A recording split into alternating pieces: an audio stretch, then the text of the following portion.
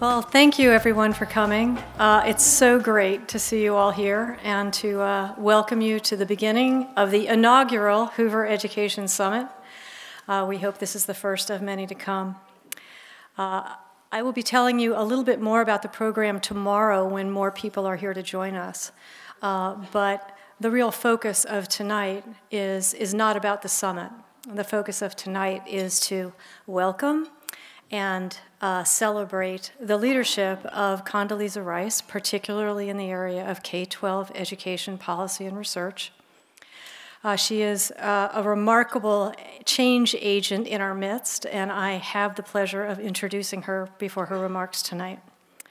She, as you may know, is the Tad and Diane Tobey Director of the Hoover Institution. She also serves as the Thomas and Barbara Stephenson Senior Fellow on Public Policy, and is the founding partner of an international strategic consulting firm, Rice, Hadley, Gates, and Manuel, LLC. Perhaps her best-known accomplishment to date is that from January 2005 to January 2009, she served as the 66th Secretary of State of the United States under George W. Bush President. Prior to that, she had roles on the National Security Council staff and was a special assistant to the President for National Security Affairs.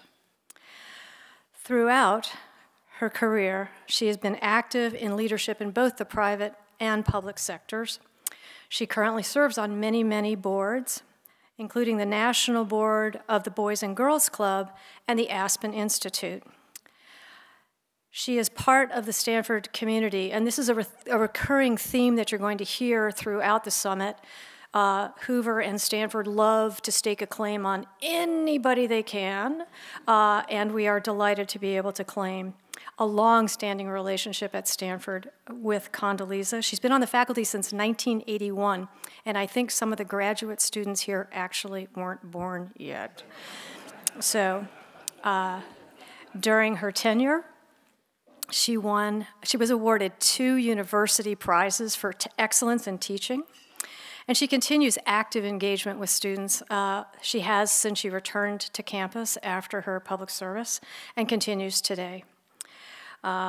She served as provost, which is probably the least popular job on campus, from 1993 to 1999. Our director has a BA in political science, cum laude, and Phi Beta Kappa from the University of Denver. She went to Notre Dame for her MA in political science and returned to the University of Denver for a PhD in political science from the Graduate School of International Studies.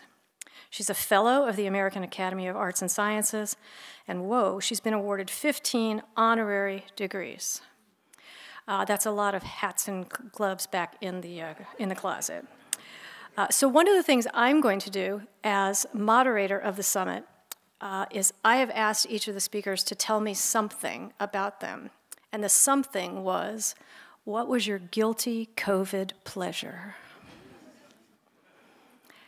Now, I know that most of you are going to think her answer is golf, or potentially watching the very few football games that happened. It's not.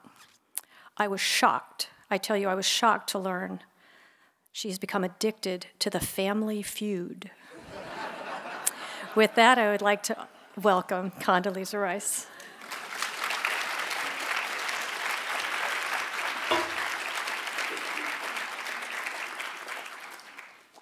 Well, Macke, there are no secrets between friends, and so thanks very much for that introduction. I also just have to say, yes, I've been on the Stanford faculty since 1981. They hired me when I was 11, obviously. Well, welcome. Welcome to Stanford. Welcome to the Hoover Institution. I am so delighted that we can gather here. First of all, I'm delighted that we can gather here. Let's be very clear about it. It's been a long time since we were able to do that. But I'm especially delighted that we can gather here to talk about what I consider to be the most important issue facing our country, facing the world, and that is the education of our children. A number of years ago, I served for the Council on Foreign Relations of all organizations on a task force called National Security and Education Reform. My co-chair was Joel Klein, who had just stepped down from his New York City position in education. And we did this because we wanted people to understand that the future of our country, whether it is our security, our prosperity, or indeed our social cohesion, all rests on being able to make certain that every child has access to a high-quality education. It's important in any country, but I would submit to you that it's particularly important in the United States of America. Because if you were to have a conversation with the proverbial man from Mars, and he said, well, tell me about these Americans, you would say, well, you know, their ancestors have come from every corner of the globe. They aren't united by ethnicity or nationality or religion. And that man from Mars would say, well, that must be challenging. What unites them? And you would have to say, well, it's this creed, this belief that it doesn't matter where you came from, it matters where you're going. You can come from humble circumstances and you can do great things. And that's what unites them.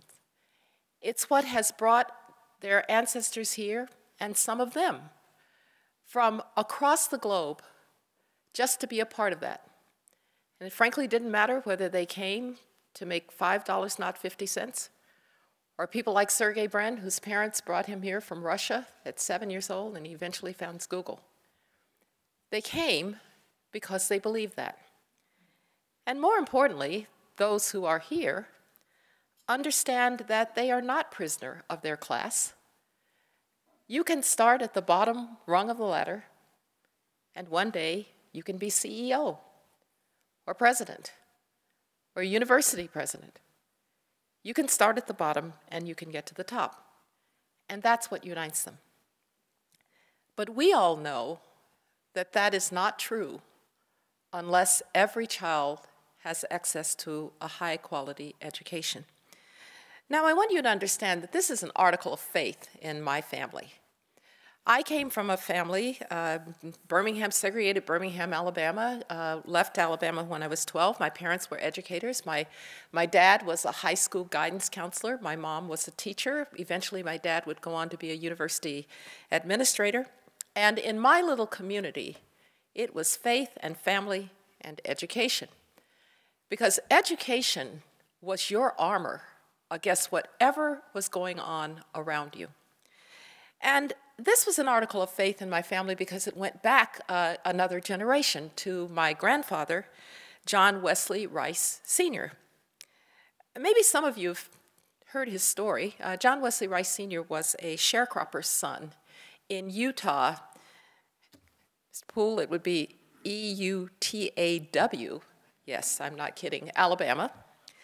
And when he was a young man, he decided he was going to get book learning in a college. And his mother, who had been a freed slave, had taught him to read, and somehow he'd become very bookish. He cared about this thing called education and learning. And so he saved up his cotton. He asked passersby how a colored man could go to college, and they said, well, you know, you could go to this little college called Stillman College. It's in Tuscaloosa, Alabama. That's not far from where you live, and they train colored men. So he went off to Tuscaloosa to Stillman College, and he paid for his first year, but then he ran out of money for his second year, and they said, well, you'll have to leave.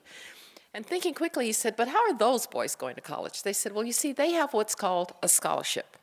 And if you wanted to be a Presbyterian minister, you could have a scholarship too. Granddaddy Rice said, that is exactly what I had in mind. And my family has been college educated and Presbyterian ever since. Now, John Wesley Rice understood that that education was going to open up horizons for him that he might otherwise never have seen. And he understood that it was going to matter to his family too. And indeed, my father would become college educated, advanced degreed, and my Aunt Teresa would go to the University of Wisconsin in 1952. She would get a PhD in Victorian literature and write books on Dickens. You think what I do is weird for a black person? She wrote books on Dickens. Now, extraordinary in those days to have that love for education. But it was more than just a love of the intellect, a love of education. It was a fundamental understanding that education opens horizons that you would otherwise not have. And that's the way that we have to take on the challenge of educating every child. It is a national security priority. In the work that we did, we learned that only 30% of the people who take the basic skills test to get into the military can pass it. And we're not talking about higher math. For economic prosperity, as we look around the world and we look at where we stand among developed countries, we are not doing so well. And these days, when there are no really, truly unskilled jobs out there, this is an economy that will punish those who do not have skills. How would you like to try to get a job when you can't read? And we know that if by 3rd grade you don't read, your chances aren't very good of reading. And it is a matter of social cohesion, that creed had better be true. And so I can't think of anything more important than the work that you do and the work that you will do. I can't think of any more important effort here at Hoover than to conduct the research and analysis to understand the current quality of our schools, how to improve them, and determine whether those efforts have been successful. We have a track record of engagement, though, with those who can make it happen, whether they are policymakers at any level of government, whether they are those of you who have become activists in this field to represent the unrepresented and the voiceless.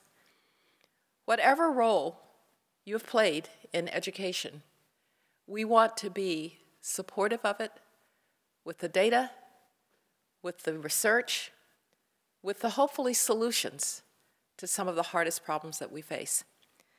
And so I am just delighted that we are able to do this Education Summit. Macke, who has been on point, you've done just a terrific job in bringing these folks together, but Macke and our education folks have been at this for a long time, and Macke is an exemplar of what it means to be a great scholar, but to have those connections to the people who are in the room where it happens. And so I'm delighted, and I want you to know that this is actually my first major summit. And I told Macke and I told Chase and Stephanie, who are my chief of staff and deputy chief of staff, I want my first summit as director to be about education. And I'm so grateful that you're here with us tonight. Macke, do you want to come up and join me?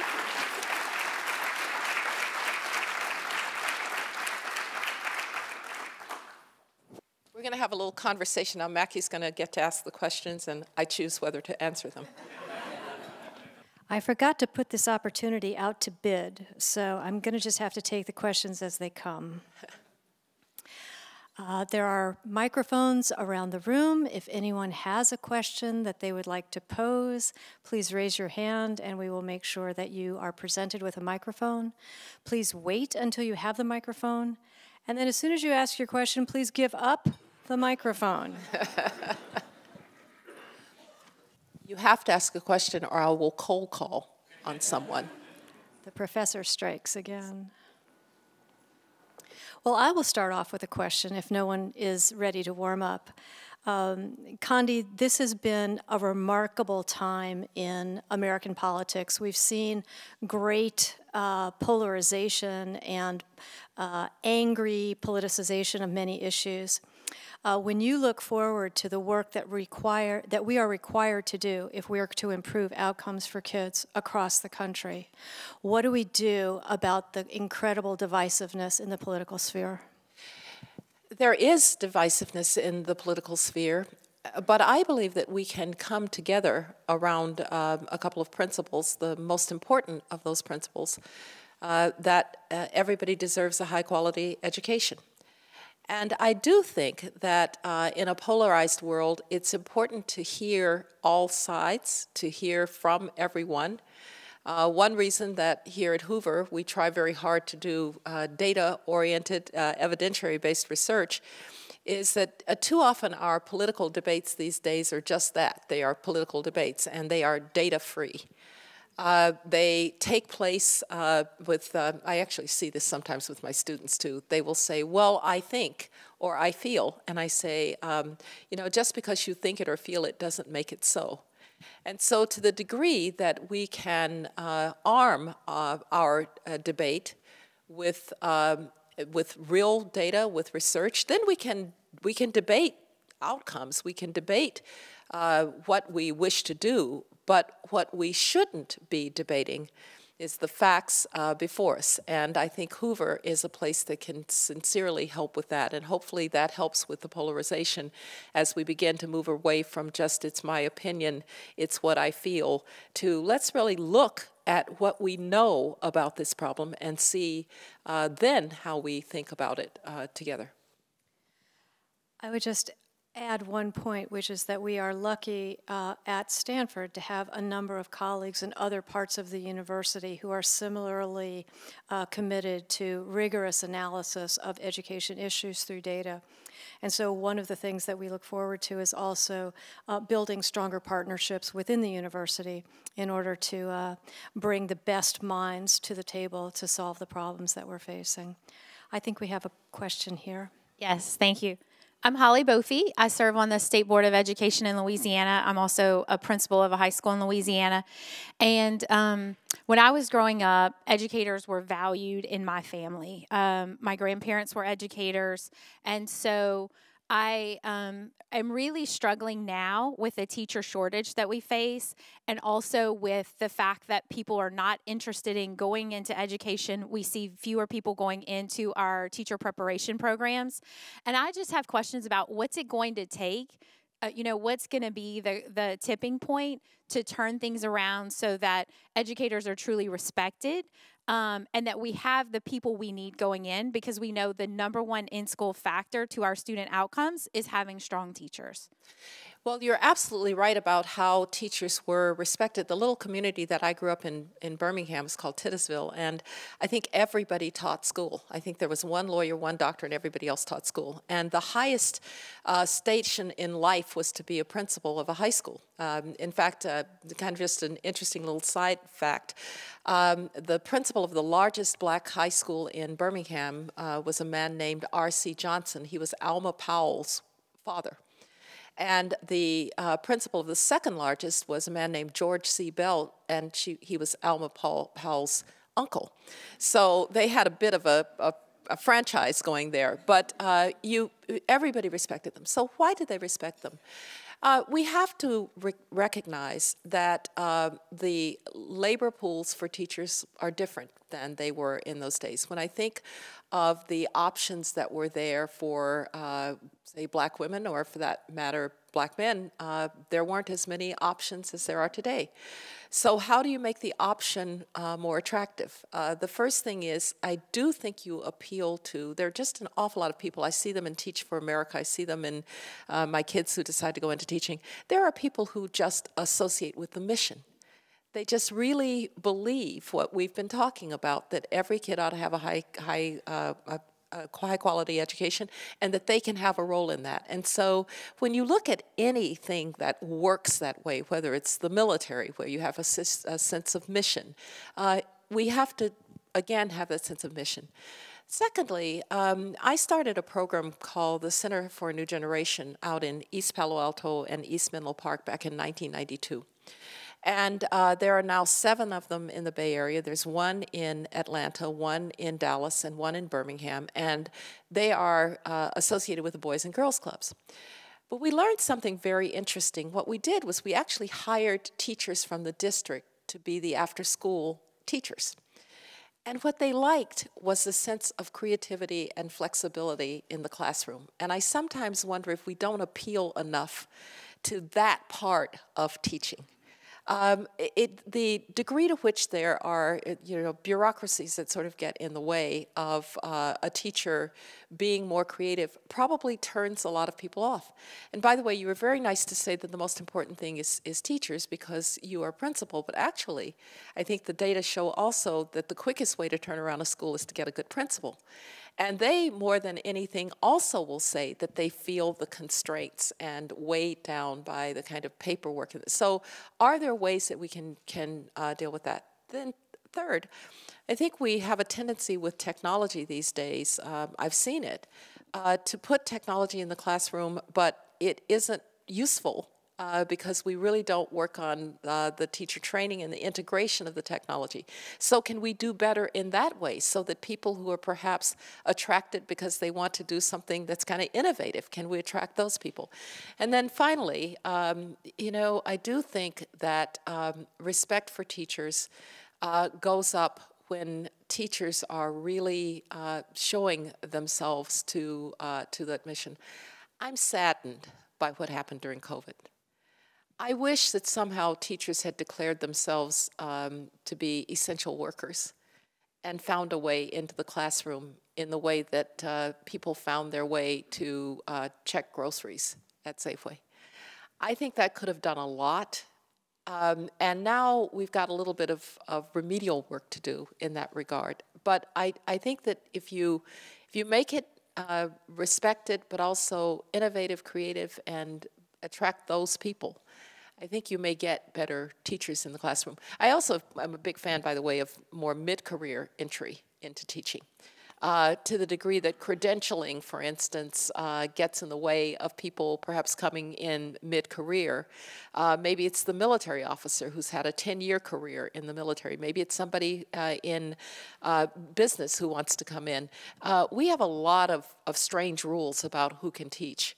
And I think it's not that you just want everybody in the teaching, but you should really be looking at broadening the notion of who can teach. Hi, my name is Bernita Bradley from Detroit. Wanted to ask the question, what role do you see parents playing as the first educator and them collaborating with schools to make sure that the future of our education is prosperous and equitable for all children? Yes. Well, my whole life, it was parents need to be more involved in schools. I need the parents to be there with me. I had to stop my parents from going to school every day. I would say, no, I can handle that. From the time I was about 7, they wanted to go up every time there was an issue. But what I am saddened by is that it suddenly is being cast as adversarial between parents and teachers. I believe they each have their role to play and they each care about the students. So let's figure out how we do this collaboratively. Parents do need to know what their kids are being taught. And they need to understand, they're going to understand best the development of their child. Where is that child in their emotional development and their psychological development? And so the idea that parents somehow would have no role in that I find odd. But teachers also have to be able to develop curriculum and teach it.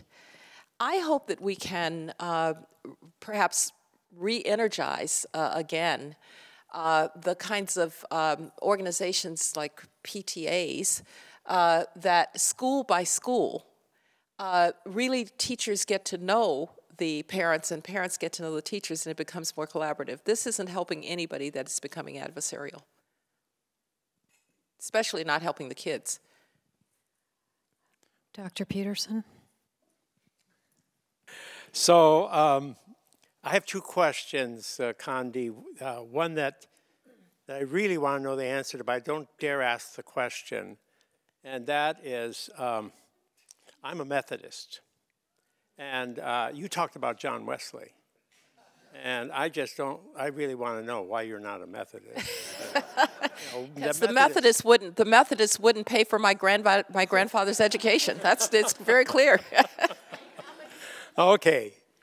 So the second question is, there's a lot of talk about the overeducated American. And in your opening comments, you said that really, education is for everyone. and we all need to aspire. And your examples are from the classics and the humanistic tradition in education. But there is a real feeling now among a broad segment of our population that we should be training people for sort of practical jobs that are out there. And I was just in Jordan, and in Jordan, there's actually a feeling that there are so many well-educated people that there really aren't enough jobs for them to fill. So I think this is not to be ignored, this idea, though I don't really share it myself. But how do you respond to that kind of sentiment? Well, I am actually one who believes that not everybody has to aspire to a 4-year college degree. There are certainly other alternatives, and we ought to make them both accessible and respected. Because when did it become the case that working with your hands and having a trade was somehow not respected in our society? So I have no problem with saying if this person would rather go to, let's say, community college, and there's a 2-year program with an apprenticeship at the end, and companies are doing this with community colleges, I think that's just fine. What I don't want to do, with all due respect to the Germans, who are wonderful, and by the way, I just have to say, the best line I've heard about what we're experiencing recently is that Vladimir Putin, within 1 week, ended German pacifism and Swiss neutrality. But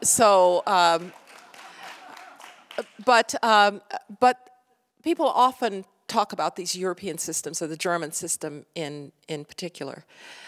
Even the Germans will tell you that you have to be careful about tracking too early. And what I worry about is that it will be the kids who don't have means, or the kids who don't come from families who value education, who get tracked into, quote, vocational education. But as a choice, as an option, I really think we need to do more to develop it, because we do have to be responsive to a certain extent to the job market. Not everybody should write books on Dickens like my aunt. I believe that Mr. Finn over here was the next person in line, but he does not have a microphone. Thanks. I'd like you to come back to adversarial and deal with the tension between excellence and equity, which has been a challenge for American education for as long as I've been alive. It's 60 years ago since John Gardner wrote a book entitled Excellence, and the subtitle was, Can We Be Equal and Excellent Too? And it seems to me like that tension's gotten worse in recent years.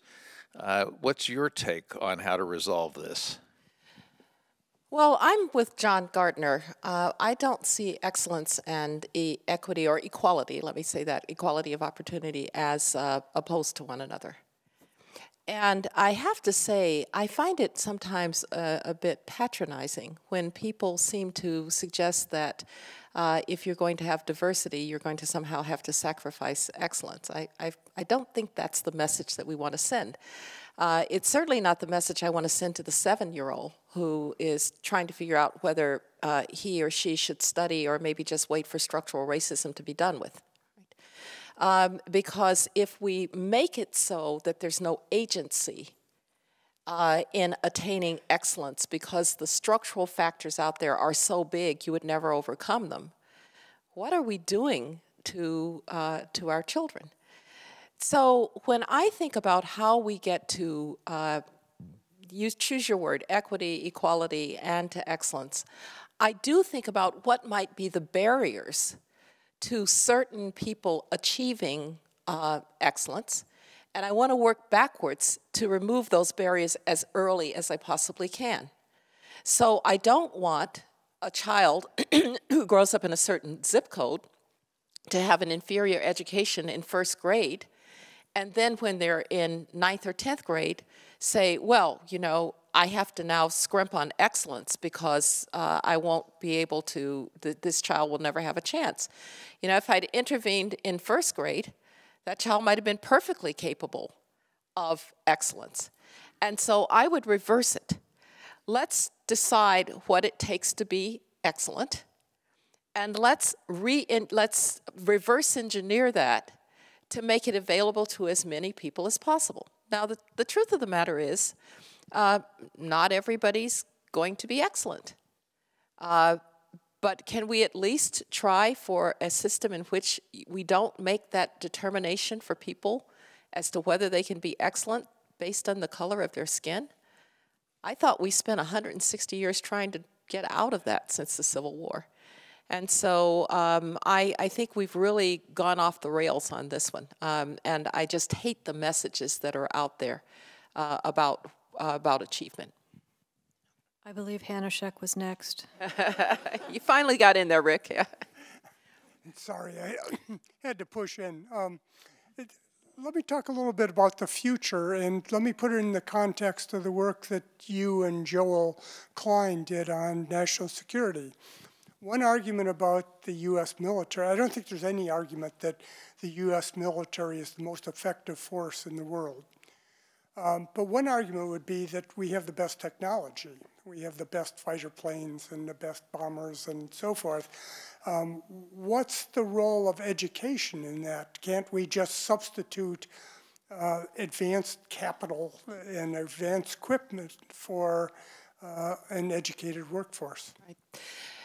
I think any general will tell you that, yes, we have the best technology and the best bombers and so forth and so on. But nothing substitutes for, first of all, morale in the armed forces, and we're seeing that with the Russians right now. Nothing substitutes for being able to train people, and train people. The problem with training in the military these days is it has to be adaptive. You don't train somebody and that lasts for the next 20 years. The technology is changing, the circumstances are changing. You really do want somebody to be educated and to be able to read so that you're not actually reading to them. That's why a lot of people don't pass the basic skills test. So I think the best generals will tell you that our technology cannot make up for the education of our soldiers and for their ability, through their education, their analytic skills and so forth, to be able to adapt.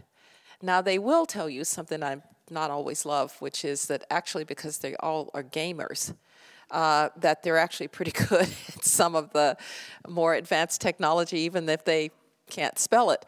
But I think most generals would tell you that the education, that having a soldier who is educated and can adapt is really very important to them. Dr. Rice, you cut your teeth during the Cold War. You've often talked about school choice as the civil rights issue of our time. I mean, right at the fall of the Soviet Union, the modern school choice programs began, the Milwaukee Voucher Program, charter school laws. In your estimation, should we be continuing to reform East Germany, or should we be promoting West Germany's to flourish and tearing down the wall, so to speak? Well, I'd sure like to be tearing down the walls. It's not always possible. But look, I think the end of the Cold War presented us with what we thought was kind of permanent victory. And I was actually, from 1989 to 1991, I was the special assistant to President Bush for Soviet affairs. It kind of doesn't get better than being the special assistant for Soviet affairs at the end of the Cold War. I was there for the unification of Germany. I was there for the liberation of Eastern Europe. I left just before the peaceful collapse of the Soviet Union, but it was obvious that it was happening. And I remember, not the hubris is not the right word, but the expectation that, as a friend of mine who actually is a fellow here at the Freeman Spogli Institute, Frank Fukuyama wrote The End of History, that we'd resolved somehow this conflict of ideologies, whatever civilizational conflicts there were, we'd resolved it. We'd resolved it in favor of free markets. We'd resolved it in favor of democracy. We had resolved it in favor of the liberal international order. And the idea that and then of course we had 9/11, but great power conflict, that was kind of a 19th century thing. And I think it led us at home to perhaps be a little triumphalist at home as well. And to think that globalization was the answer not just to international peace, but to domestic prosperity. And those who were members of the kind of global elite, it worked pretty well. So that if I had a student in my class in the Graduate School of Business at Stanford, I could be sure that there was be a profile of the following: born in Brazil, went to college at Oxford, first job was in Dubai, now in graduate school at Stanford, next job's going to be in Shanghai. And these people moved easily around the world. They spoke multiple languages. But there were a lot of people for whom the fact that they never moved more than 25 miles from where they lived. If you were an unemployed coal miner in West Virginia or an unemployed steel worker in Britain, this globalization thing didn't look too good. And then come along the populists who say, not only was globalization not good for you, those elites don't respect you, they don't respect your values. Oh, by the way, you're really a failure because you had privilege and you couldn't succeed. And now the populist comes along and says, follow me. Okay? Those institutions, they weren't made for you. Those elites, they don't respect you. And that's what you get. And so the combination of a kind of expectation of prosperity and peace for all time abroad and an expectation that we'd sort of solve the problem at home too, led us to lose focus on a lot of the elements of what actually made people successful. And I think we're paying for that now. And we've got to catch up. Unfortunately, I think we're going to be catching up at home at the same time that we're going to have to re-engage abroad. And whatever peace dividend there was, whatever interlude from history there was, is now gone. And the really hard problem for America is, can we do both? Can we both take care of the multiple fissures and problems that we have at home and still, since we are the only country that can do it, stand for those values abroad?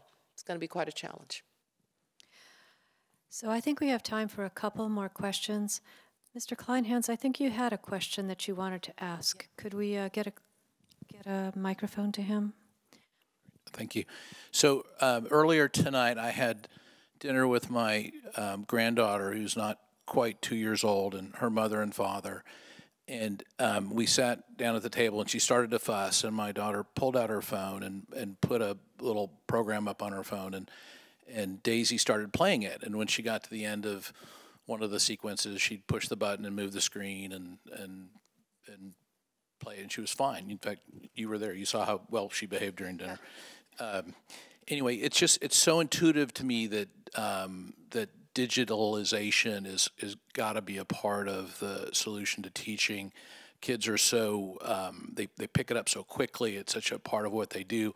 How do you balance that movement toward digitalization with the idea that teachers and principals are so important in the process? And how do you integrate the two?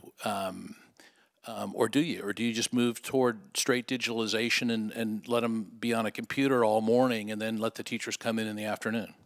Well, I think we've just had, John, a little bit of an experiment with that, a little bit of a controlled experiment with that, where basically that's kind of what we did during COVID. And kids didn't love it. I don't think they felt they learned as well. And so I think the answer that we get from this controlled experiment that we didn't intend but kind of was foisted upon us is we've got to find that integration that you talk about. We've got to make technology a tool for good teaching, not the end-all and be-all, not an end in itself, let me put it that way. And there are so many possibilities with technology. You know, I think about what if I had self-paced learning in geometry? I might actually know something today about geometry. I was actually really good at algebra, really good at calculus. Geometry was a mystery to me. And yet, I had to go along with everybody else and so this kind of self-pacing that you might be able to do, that you stay with something until you actually understand it before moving on to the next. And I think there are all kinds of ways that technology might help. One thing we've got to do, by the way, is that finally, I think we might get broadband to everybody, but I was talking to people in one state and 40% of their residents didn't have access to it. That's kind of like not having access to electricity these days. And so do we have the infrastructure? Then do we have the ways to creatively teach or train teachers to use the technology? And do we have a sense of how those two go together? So I think the answer is we've got to find the integration. I'm not smart enough to know exactly how that works. I don't particularly want people just sort of imposing it. I would really love to see some experimentation with it. I'd like to see teachers feel free to use it in different ways and get to best practices in the use of technology. But we absolutely can't leave technology on the sidelines, but we can't leave teachers on the sidelines either. Last question. Mr. Schneider, you're in line, but do you want to sell your rights? Well, there are a number of other people here who do want to ask a question, but I'm offering you the microphone in case you'd like to take your shot. So I'm Mark Schneider. I'm the director of the Institute of Education Sciences in the U.S. Department of Education. So we are one of the largest investors in education research and education sciences, probably in the world. I'm often asked, like, what keeps you up at night? And there's so much bad news about education that if I took that question seriously and the answer, I would be even worse insomniac than I am. So for example, when the National Assessment of Education Progress came out for science, 67% of black 12th graders are below basic in science, 56% of Hispanic students are below basic in science, and 46% of all students in 12th grade are below basic in science. And we talk about the need for a diverse, strong, large STEM workforce, and we have numbers like this. That kept me up for a while.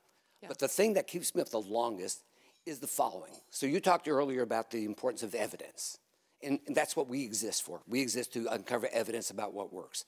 So we have spent probably $1 billion, my institute alone, on reading sciences, right? We have the best science. We have the best science about almost any education process that goes on about reading, right? We have fMRIs, we have cognitive science, we have all this. And despite all that, two things happen. One is that reading scores are perfectly flat, right? We made some movements early on, and they're perfectly flat. And the other thing is, we know that the education of teachers is, shall we say at best, bifurcated, right? That some teachers are taught the science of reading, but many, many, many teachers are taught crazy theories about education, about reading science. Not at all, actually. They're taught that if you surround people with books, little kids with books, they learn to love reading, and we don't have to worry about things like phonics and things like that. And we've looked at the curriculum in schools of education, the way teachers are trained. We've gone out and talked to how teachers are teaching reading, and all the evidence that we have is all too often ignored. So the problem that we have with reading, the fact that we've spent over $1 billion, NSF has spent equal amount of money, and we have not budged the needle in reading. Again, if things kept me up at night, that's one of the things that I find the most problematic. Right. Well, was there a question? Oh, yeah. Yeah. Well, sometimes you have to keep taking swings at bat, I guess. Look, just because you have the data and just because you have the evidence, you're not going to carry the day.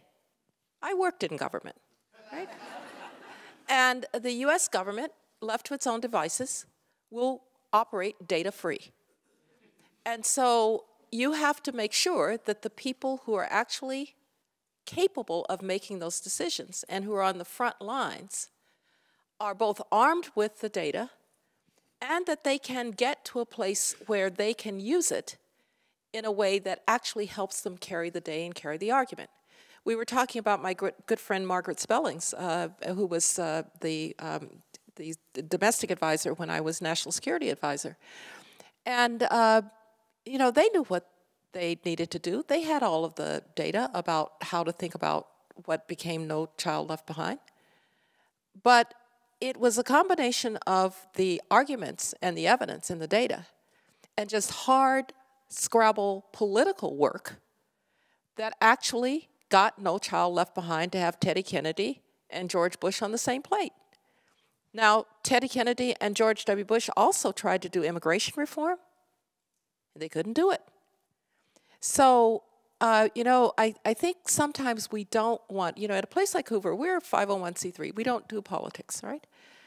But there are people who do, and we want to influence those who do, and we want to arm them, but we understand that those of us who do the research and do the data and say, why don't you listen to our data, sometimes don't understand where they live.